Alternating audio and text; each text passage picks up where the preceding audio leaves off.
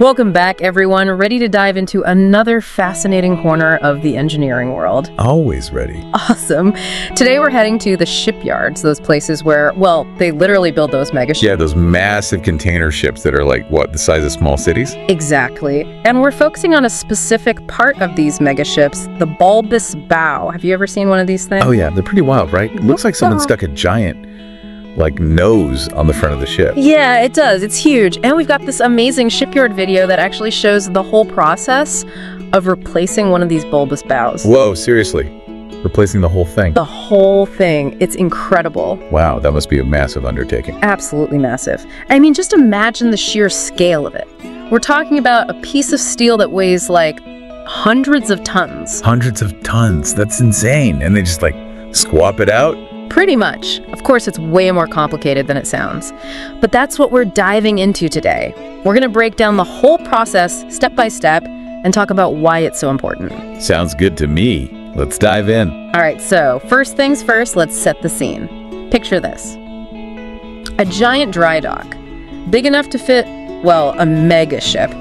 And there's this massive bulbous bow just sitting there, waiting to be attached to the ship's hull. So hold on, they build the bulbous bow separately then? Yeah, they do. They construct it off-site and then transport it to the shipyard where they weld it onto the hull. That makes sense, I guess. It'd be pretty tough to build something that big directly onto the ship. Definitely. But before we even get to the welding part, they have to dry dock the ship. Right, dry docking. That's where they basically lift the entire ship out of the water, right? Yep. They move the ship into a huge basin and then pump out all the water until the hull is completely exposed. Wow, talk about a logistical challenge. Seriously. And then comes the tricky part. Detaching the old bulbous bow, they use these massive cutting torches to slice through the steel. Must be some heavy-duty torches to cut through that much metal. Absolutely. They're specially designed for these kinds of jobs.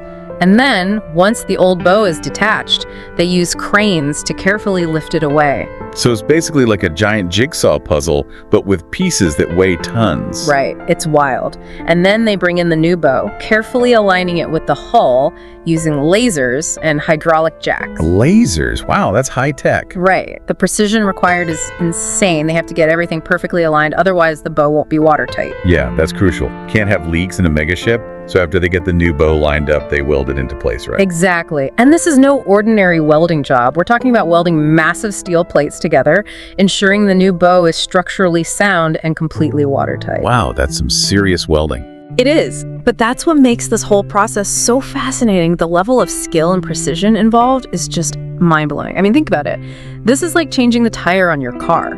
But the car is the size of a small city, and the tire is made of steel and weighs tons. That's a great analogy. It really puts things into perspective. So all this effort, all this engineering, all this precision, it all begs the question, why? Why go through all this trouble just to replace a bow? Right. It seems like a lot of work, but it's actually crucial for the ship's performance. Really? How so? Well, the bulbous bow isn't just there for looks. It plays a huge role in reducing drag, which in turn makes the ship more fuel efficient. Oh, I see. Like it cuts through the water more smoothly. Exactly.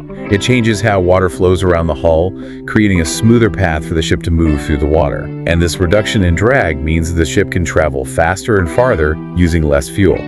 That makes sense. And with fuel prices the way they are, that's got to be a huge saving. Oh yeah, it's a massive cost saver. And it's not just about saving money either. Reducing fuel consumption also means reducing emissions, which is good for the environment. So it's a win-win situation. Exactly. More efficient shipping means lower costs and a smaller environmental footprint. It's a pretty big deal. And then there's the safety factor. Safety? How does the bulbous bow affect safety?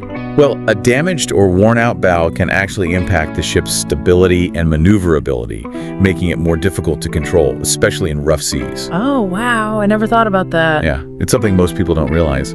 But that's why regular maintenance and replacement of the bulbous bow is so important. It's an investment in the ship's performance, lifespan, and the safety of everyone on board. That's amazing. I have to admit, before we started this deep dive, I never really gave much thought to bulbous bows. I just kind of saw them as, like, a weird design quirk. I get that. They won't exactly scream essential at first glance. But the science and engineering behind them are incredible. It's a testament to how much thought and ingenuity goes into these seemingly simple things. I mean, it's easy to take for granted all the stuff we buy and use every day, but this deep dive really highlights how much engineering goes into getting those products to us, like those clothes you're wearing, the phone in your pocket, the food in your fridge. Chances are, a lot of that stuff traveled on a container ship with a bulbous bow. It's mind-blowing when you think about it. These ships are the backbone of global trade, and the bulbous bow plays a small but crucial role in making it all work. It's a fascinating world, that's for sure. So what do you think? What's your biggest takeaway from all this? For me, it's the reminder that engineering is everywhere. Yeah. Even in the most unexpected places. Like a giant bulge on a ship. Who knew that was such a critical piece of technology? Right.